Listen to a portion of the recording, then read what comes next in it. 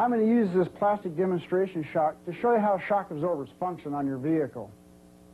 Basically, as the tire and wheel movement oscillates on the vehicle, the piston inside the shock absorber cycles through hydraulic fluid. Now, all shock absorbers, whether they be gas or conventional hydraulic, work on a column of oil. When the piston moves through the column of oil, we have differentiations in pressure. Now, most conventional shock absorbers and gas pressure shock absorbers work on what we call a low pressure system. And I'm going to remove the pressure that we've installed in the shock absorber earlier to show you how a low pressure system works.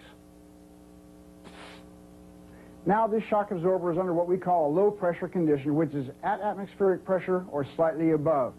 Now when I cycle the piston through the shock absorber, you'll see that it cavitates immediately, starts to lose its control, its viscosity, and basically all the functions that the shock absorber was designed for. In fact, as you can see here, it gives a whole new meaning to the word car sickness. What I'm going to do now is pressurize the same shock absorber using high pressure gas on the other side of this dividing piston, the Bilstein concept, in order to stabilize this oil column. As you can see, immediately, a lot of the cavitation is removed from the oil column. As the tire and wheel movement continues to function, or the piston, it will continue to stabilize itself.